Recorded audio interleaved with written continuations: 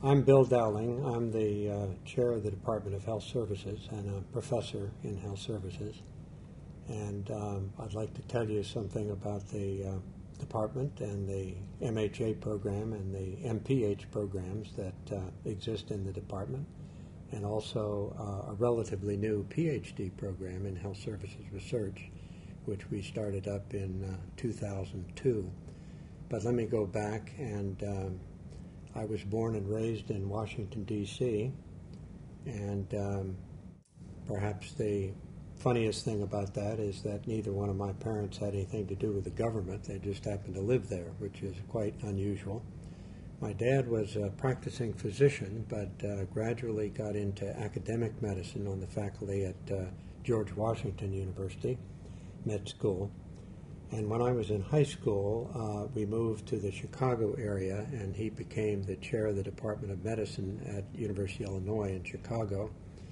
And the main reason I mention that is the value that my father conveyed to my two brothers and myself was a great appreciation for academia, particularly higher education, for teaching and research, and particularly in the big public universities, which he felt strongly about, and I agree, represented the top rung on the ladder of the promise we make as a nation of equal opportunity for everybody.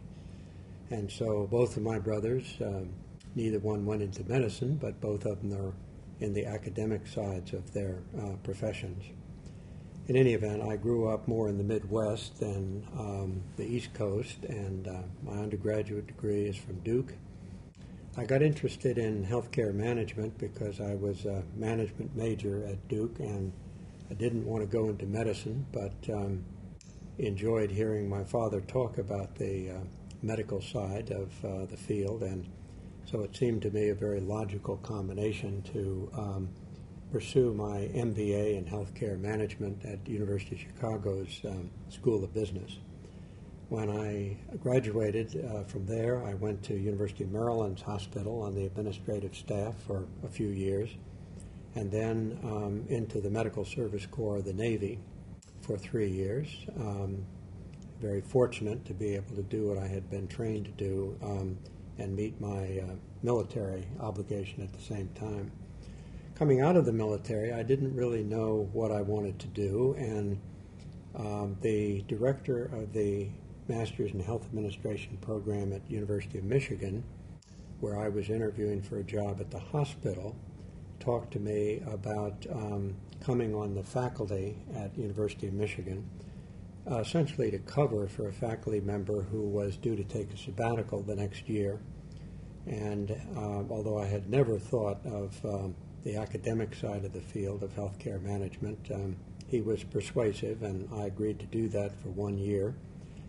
This faculty member didn't come back the following year, so it turned into 2 years, and by the end of that period, I was hooked, I guess you could say, on academia.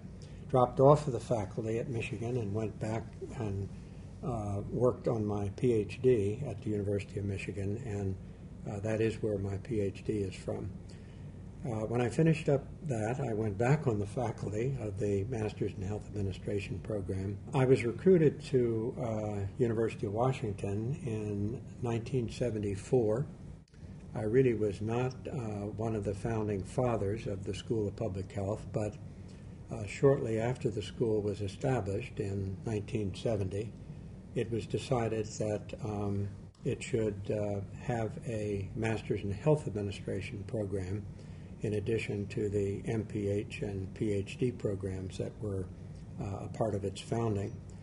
Bob Day, who started out as chair of the Department of Health Services, had been promoted to be dean of the school a year or so earlier, and he in turn had promoted Bill Richardson, who he had brought to Seattle to head or really to start up the Master's in Health Administration program. He had promoted Bill to be chair of the Department of Health Services. So Bob Day and Bill Richardson recruited me to succeed Bill Richardson as director of the health administration program. It had just started up. When I arrived, the first cohort of students graduated. I think there were 3 or 4 students in the first class.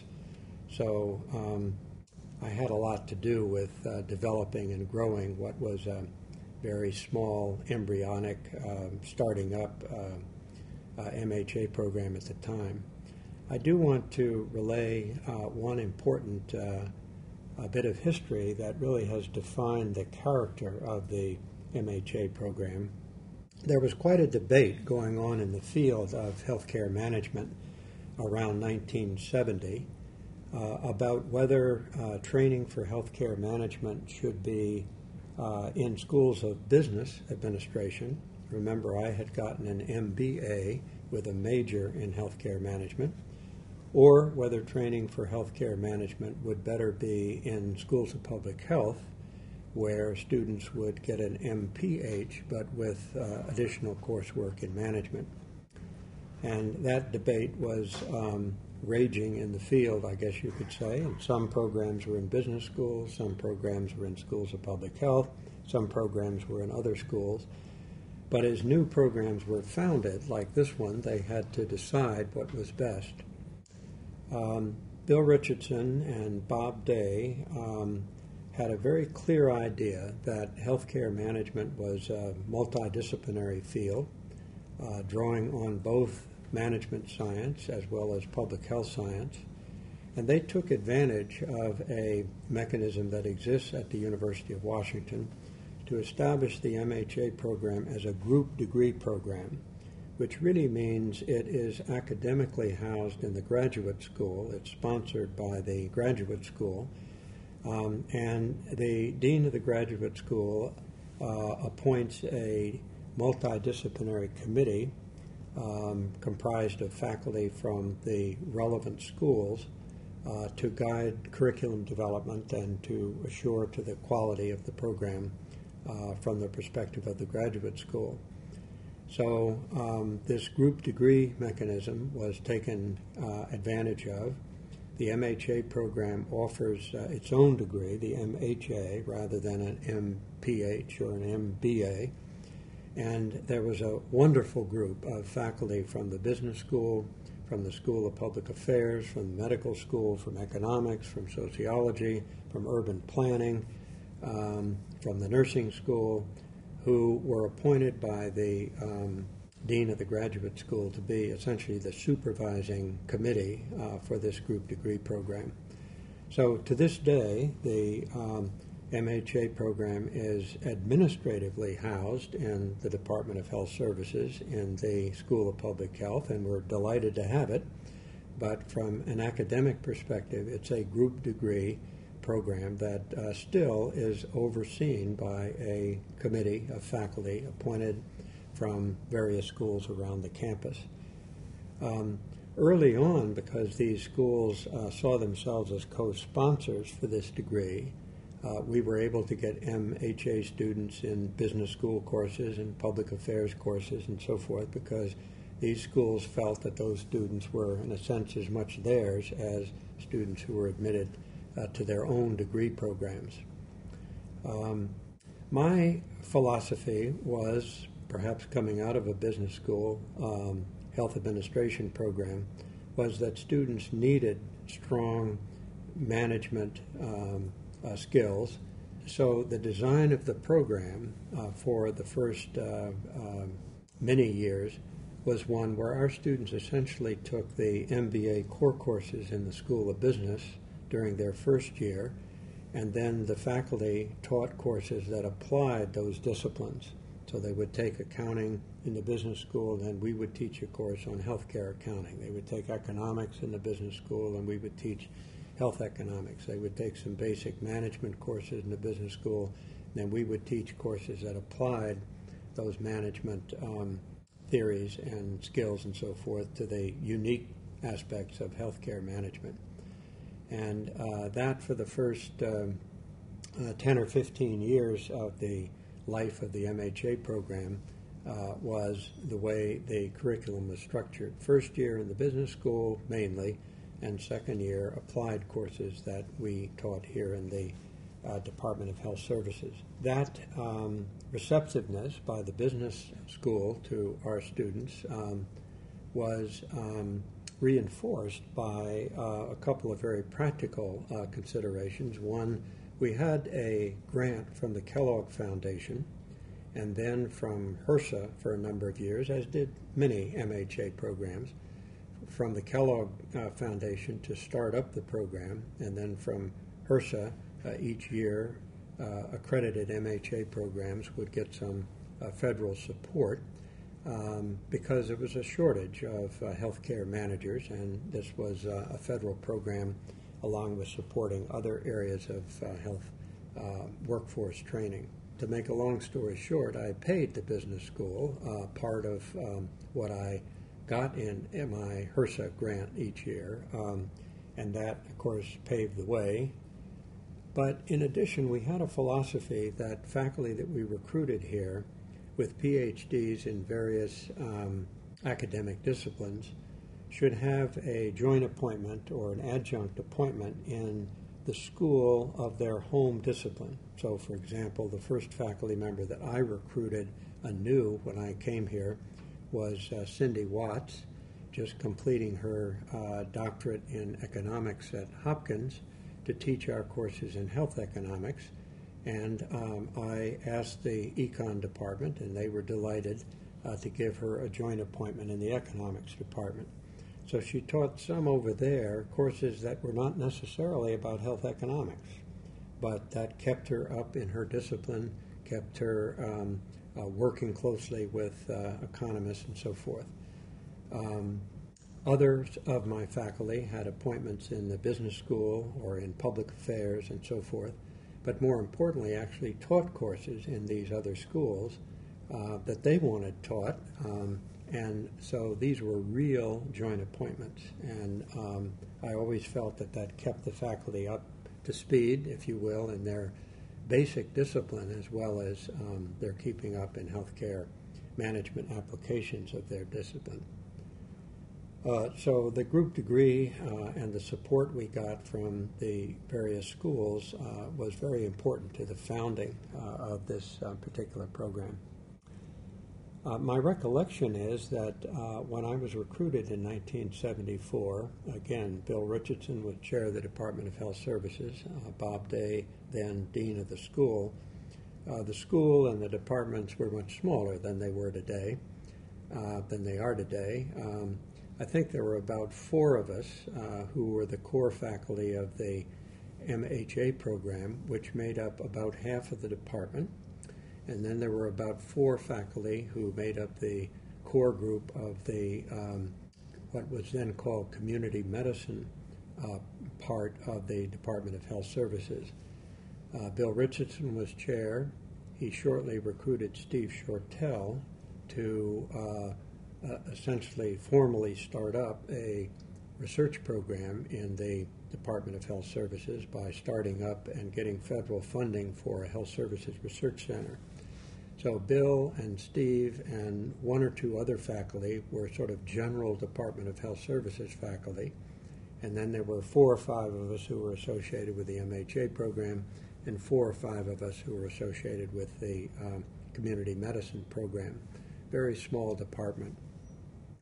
Another brief anecdote I'll mention was when I arrived in the summer of 1974, the faculty of the department consisted of Bill Richardson and my succeeding him as director of the MHA program, a faculty member by the name of Art Legacy, a faculty member by the name of Tom Seifert, and a faculty member by the name of Al Blackman. Those were the core faculty for the MHA program. But about 3 weeks before I arrived, and so when I arrived and reported for duty, I was told that Tom Seifert had left to take a job in a Kaiser hospital, I believe, in California, and Art Legacy had left to take a job with the Indian Health Service in Alaska. And so it was me and Al, and I can tell you we were feeling a little thin with regard to faculty at that time, and I wondered really what I had got myself into. coming from the University of Michigan, which had quite a robust faculty. But there was a budget for the MHA program, and I immediately set out to recruit faculty, and as I indicated, Cindy Watts joined us within a year to replace Art Legacy and Health Economics. I had brought Wandon Trivedi, who had received a PhD in operations research from the University of Michigan. When I came from Michigan, I brought Wandon with me as a research staffer on a research grant that I had at the time, and shortly thereafter we converted him to a regular faculty member in the area of operations research. I recruited Steve Williams about the time he finished up his doctorate at Harvard in health services.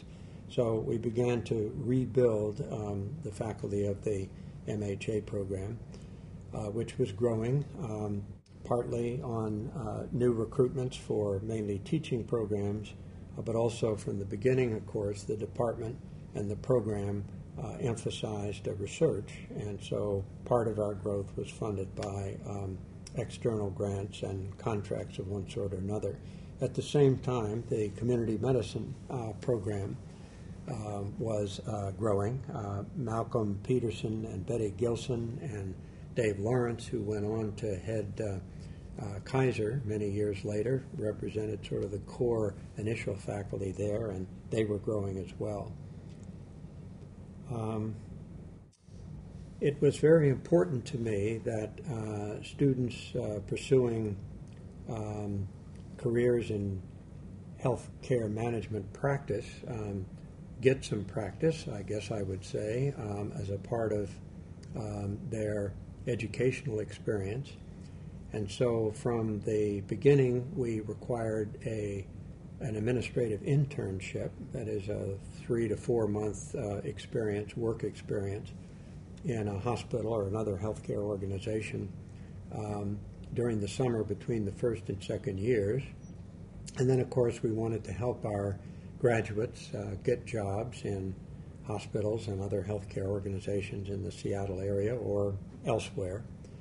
And so one of my first orders of business was to attempt to establish relationships with the leading healthcare executives in the Seattle area, all of whom, it turned out, had graduated from other health administration programs and had intense loyalties to Berkeley or to Minnesota or to Johns Hopkins or to whatever MHA programs they had come from. And so I had to try to break in and invite them to consider their obligations to the University of Washington. And in some cases, what we agreed on is that they would take an intern or a resident, as they were called at the time, from the University of Washington MHA program every other year. The first CEO in the area that I struck that deal with was Austin Ross, who was the top administrator at Virginia Mason, and that year I believe was the president of the Berkeley MHA program Alumni Association, so obviously had strong ties there.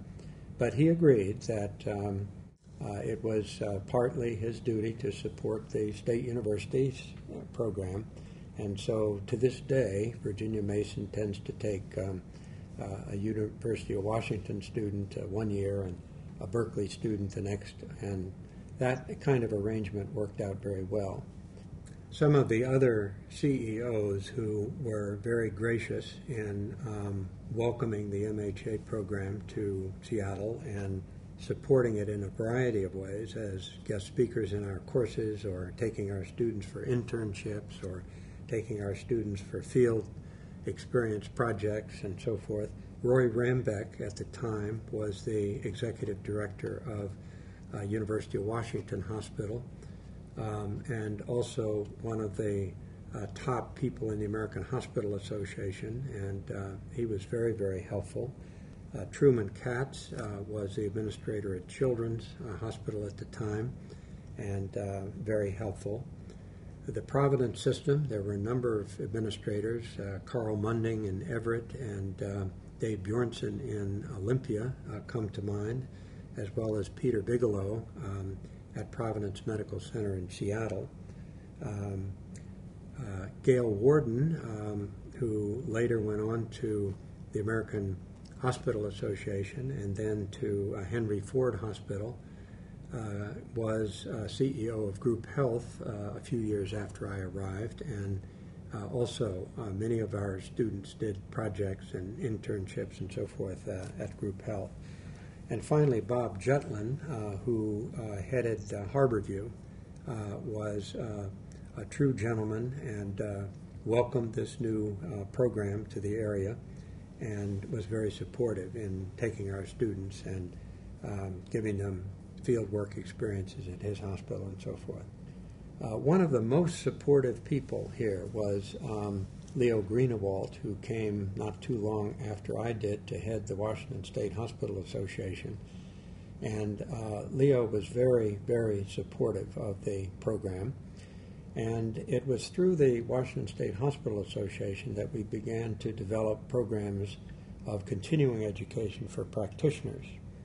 And one of the first programs we developed was for trustees, that is, Board of Trustees members of the governing boards of healthcare organizations.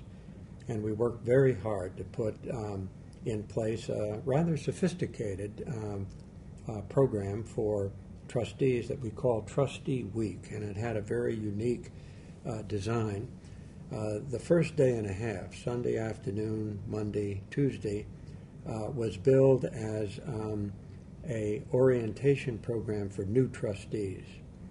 And then with a half a day overlap so that we could share some of our speakers, the middle of the week was designed as a more in-depth, more intensive training program for more experienced trustees. And then the tail end of the week, 2 days, was designed as a series of advanced workshops for trustees who, for example, were chairing the finance committee or chairing the medical staff committee or chairing the planning committee. And so had been on the board quite a while, had experience, but needed more in-depth training in the particular area that they were leading in their institution. The State Hospital Association in Washington prevailed on the state hospital associations in Alaska and Oregon and Montana and so forth to co-sponsor this program.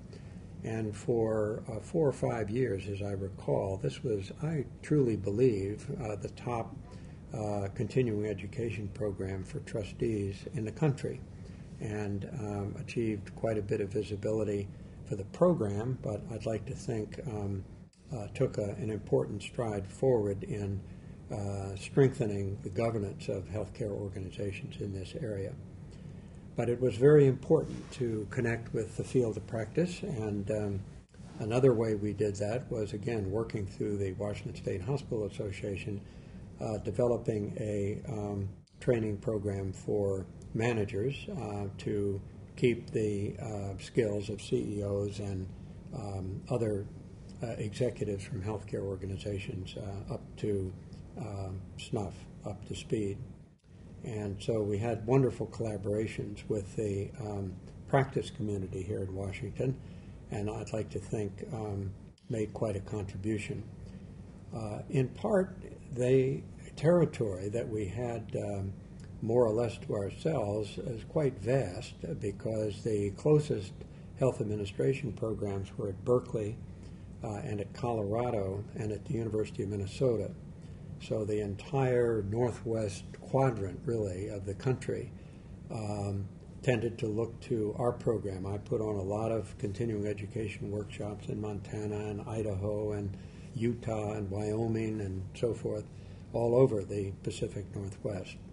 And that was an important role that we enjoyed, and we felt we made quite a contribution. With regard to research, as I indicated, Bill Richardson recruited about the same time he recruited me, Steve Shortell from the University of Chicago to head up the Health Services Research Center in the Department of Health Services. And that started a very strong tradition of research in the department that characterizes, of course, the school and characterizes the entire University of Washington. And Steve Shortell deserves a lot of the credit for launching what to this day is a very robust research program in the Department of Health Services. So his vision and bills about the importance of research is a legacy we enjoy today. My own research, shortly before I was recruited away from Michigan, I had obtained a grant from what was then the Research and Development Office of the Social Security Administration, which ran the Medicare and Medicaid programs, now CMS, but then SSA.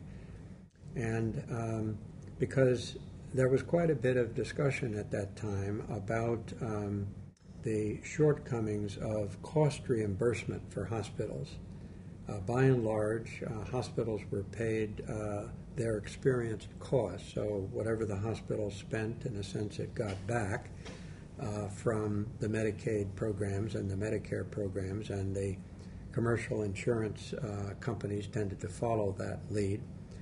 And it was felt that one of the reasons why costs were increasing so rapidly in the hospital sector was a result of cost reimbursement that does not have strong incentives to be efficient and productive.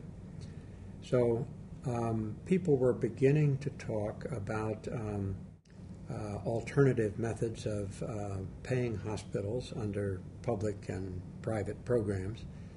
And the term prospective reimbursement was beginning to be talked about, where payment rates would be set in advance on a per diem basis or a per discharge basis, and that's what the hospital would be paid, not its actual cost. So clearly there was an incentive there to keep your costs down below the fixed payment rate that you were going to receive.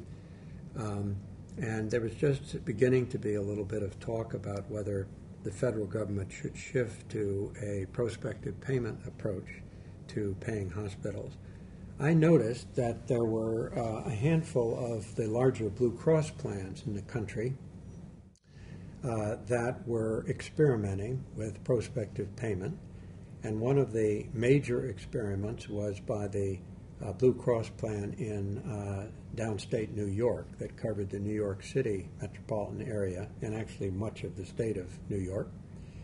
And so I wrote a grant to get research funding from Social Security Administration to evaluate the effectiveness of this first early experimental prospective payment system that Blue Cross of New York was using.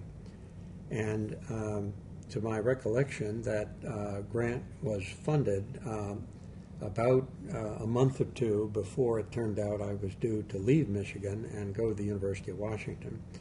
I was able to take that grant with me, and so I brought 2 or 3 research staffers who had joined me at Michigan to carry out that research. And that was the research that I brought to the department, and I would like to think that it was a major piece of research that led to what we know today as DRG reimbursement of hospitals. So there was a change based on my studies and the studies of several others that followed that showed that this form of reimbursement was in fact effective in holding down hospital costs. Not as effective as we would like, but effective, and certainly more so than cost reimbursement. So that brought some research with me into the Department of Health Services, and brought several strong researchers who were willing to join me and come out here from Michigan. I can remember some periods when we were conducting interviews with CEOs and others in New York, And I was also attempting to teach quite a bit. Recall we had a very small faculty at the time, and yet we would get interviews lined up. And so the way I worked it was I would take the red eye, that is a plane at midnight, on, say, Monday night, and that would get me into New York City at about 6 a.m. or 7 a.m. Tuesday morning, in time to put in a full day of interviewing or meeting with people around the prospective reimbursement study. I can remember to this day there was a 5:50 United nonstop from JFK back to Seattle. With the time changes, would get back about 9:30 p.m. Seattle time. I would try to get a decent night's sleep. The next day I would teach, so the next day would be Wednesday, and then I would be on the red eye back to New York on Wednesday night. I would interview people on Thursday, take the 5:50 nonstop back to Seattle, and so there was a period of several months there when I was teaching courses that met Monday, Wednesday, and Friday, and I was in New York working on my research Tuesday and Thursday. And I can tell you, I looked like a dragged-out dog by the end of a couple of weeks of that. But we made it work, and this coast-to-coast research did in fact take place, and I'd like to think that the research team and the research made quite a contribution to what turned out to be a fundamental change in hospital reimbursement. I'm not sure why, but the MHA program in its early years began to gain quite a considerable national reputation. Bill Richardson was very known nationally, Steve Shortell certainly. We began to recruit faculty like Cindy Watts and Steve Williams, who were well known outside of the University of Washington. And so we enjoyed a very strong reputation nationally as well as in Washington and the Pacific Northwest. And as a result, we had many, many, many more applicants each year than we could possibly admit. As a matter of fact, I recall one year when we had 250 applications for the 25 places we had in the class, and most years about that. So we were in a position to be quite selective, quite choosy with regard to who we admitted. We wanted people who not only had very strong undergraduate records, but who had substantial, meaningful work experience prior to coming back to graduate school. And I'm sure we missed a lot of good people by not accepting people who had the former strong undergraduate records, but not much work experience. But nonetheless, we were able to fill each class up with 25 people who had very strong academic records as well as significant work experience. We required an interview of most applicants, at least those from this area. And I remember one particular year, I interviewed 3 individuals. I think they would be okay if I mentioned their names: Mike Rona, Cheryl Scott, and Margaret Stanley. All 3 of them had some years of interesting, good work experience under their belt, but frankly had not cut a particularly wide bow wave with regard to their undergraduate academics, and so presented rather average undergraduate GPAs and so forth. But I liked the cut of the jib, I guess I would say, of all 3 of them, and independently of each of the 3 of them. And so I said, if you will go to summer school and take, as I recall, accounting or statistics or economics, and get a B or better in each one of these courses, you can start into the MHA program in the fall. The 3 of them met in a a classroom on upper campus taking accounting or economics or statistics. They hadn't known each other prior to that time. As they talked to each other, they put two and two together and learned that they were all there because Bill Dowling was requiring them to do that in order to be admitted to the program. And to this day, they are very, very close friends. More importantly, however, as an example of what graduates of the MHA programs have done, Cheryl went on to quite an illustrious career, ending up as CEO of Group Health. Mike Rona started out at Harborview, but then went to Virginia Mason and became the president of Virginia Mason a number of years later. Margaret Stanley worked for Group Health for a while, then went with the what is now the Healthcare Authority, in charge of all healthcare purchasing for the state of Washington, then went to the state of California to head CalPERS, which purchases all healthcare for state employees in California, and then later came back here to work as a senior vice president for Regents, and more recently has become the executive director of the Healthcare Alliance, of the Puget Sound Health Alliance. So I guess I lucked out on those three decisions. There's some people who say that you really can't discern very much from an interview, that we are kidding ourselves when we interview people, and that may be right, but that must have been a good day for me, because we certainly made the right decision by admitting the three of them. I had essentially started up the MHA program when I came out here from Michigan. Bill Richardson really deserves credit for that, as I mentioned. But when I arrived, the first class was graduating of 3 or 4 people. So in terms of a full student body and a full set of courses and recruiting new faculty and so forth, I had quite a bit to do with starting up and then supporting the MHA program. After about 7 years, I don't know whether it was the 7-year itch or a desire to get back into the field of practice and practice what I had been preaching in the classroom, I had an opportunity to go with the corporate office of the Providence Health System as VP for Planning and Development there, working for Donald Brennan, who was the president of the Providence Health System at the time.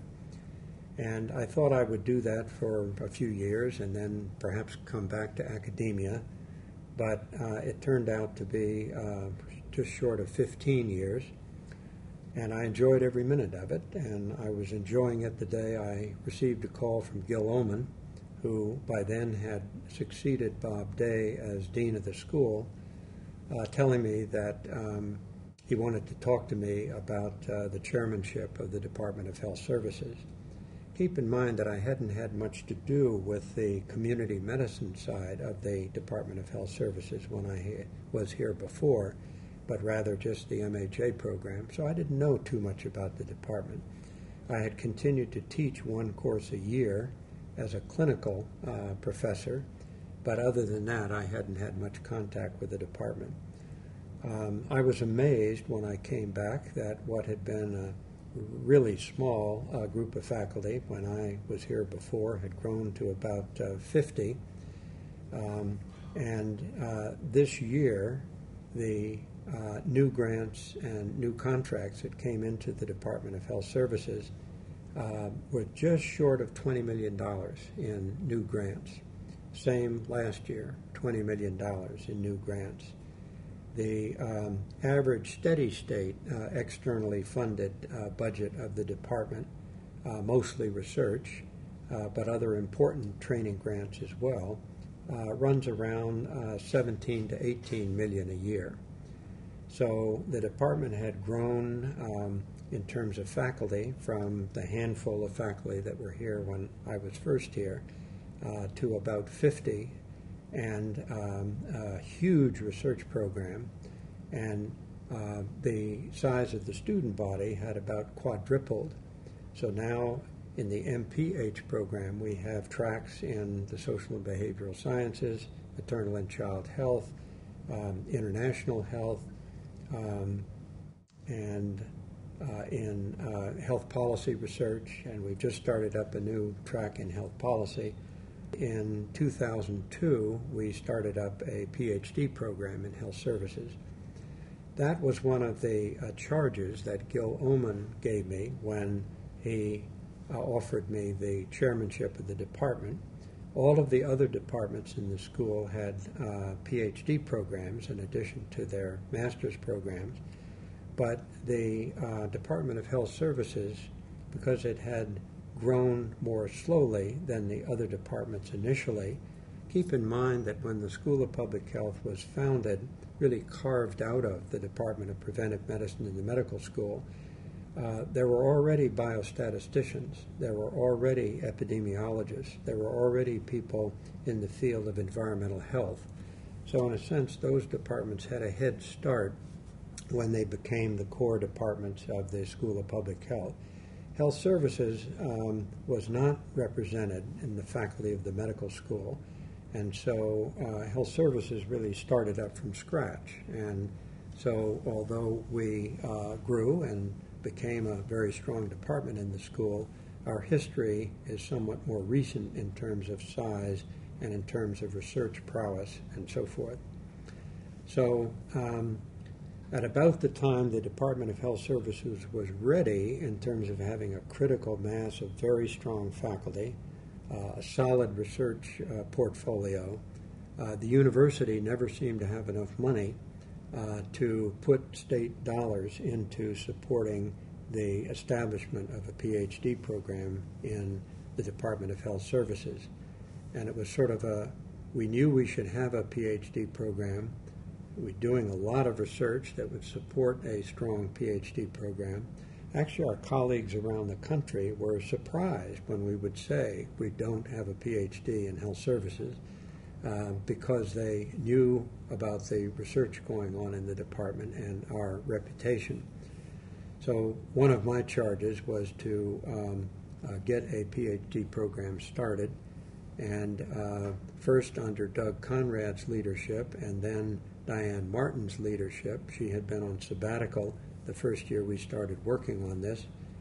We put together a proposal to the university, put together a budget for the university, and the PhD in health services was approved and funded, not as adequately as we would hoped, but nonetheless funded sufficiently for us to start up the program.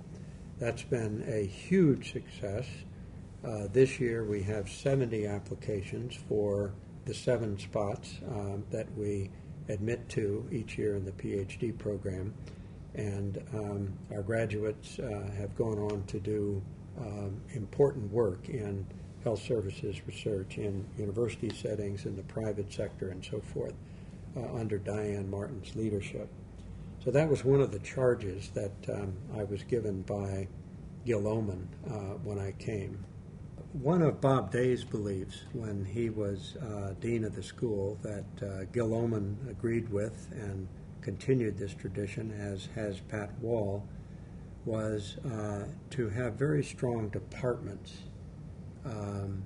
presumably strong department chairs, strong department faculties, but to look to the departments to run academic programs and to run research programs, and in short, not to undertake a lot of programmatic initiatives out of the dean's office. For example, many schools of public health run all of their continuing education programs, which are really multi-departmental programs, since all the departments in the School of Public Health support them, to run them out of the dean's office rather than in one or another of the departments. Likewise, many schools of public health will have an outreach program of some sort to provide continuing education and technical assistance to public health practitioners that will be run out of the dean's office as an independent, freestanding program supported by all the departments, but not the property, if you will, of any one department.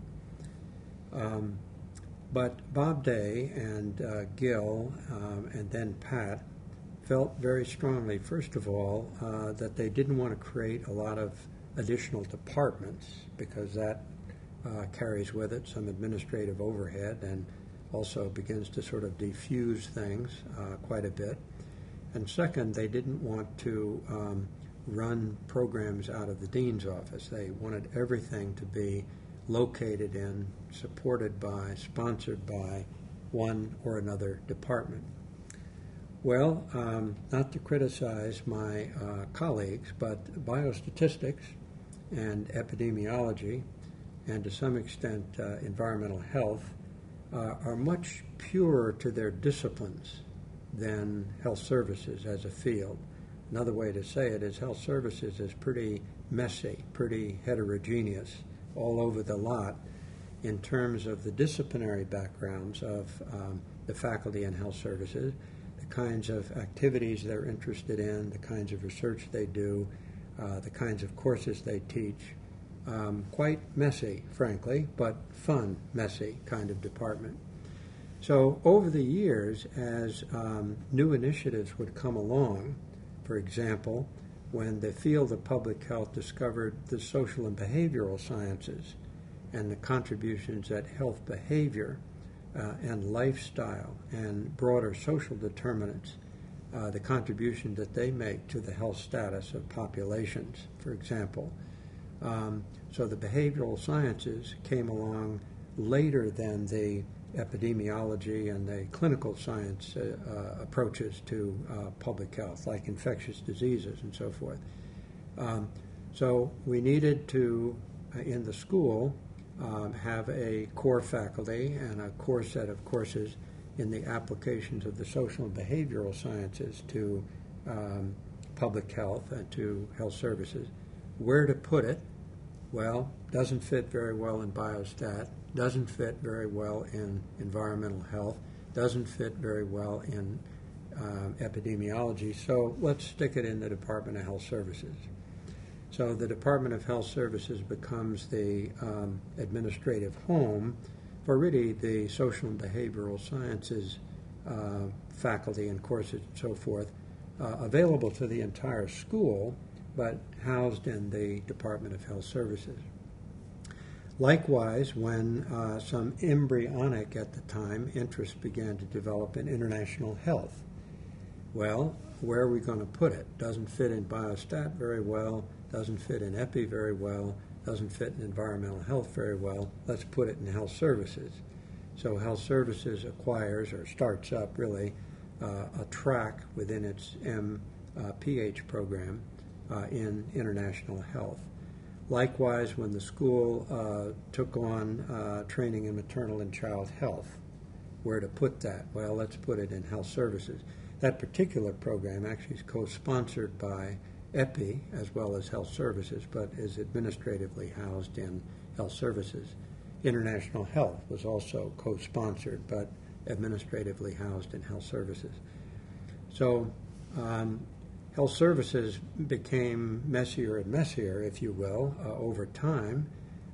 It grew, brought faculty in with and students in with a variety of interests, and one of them was international health.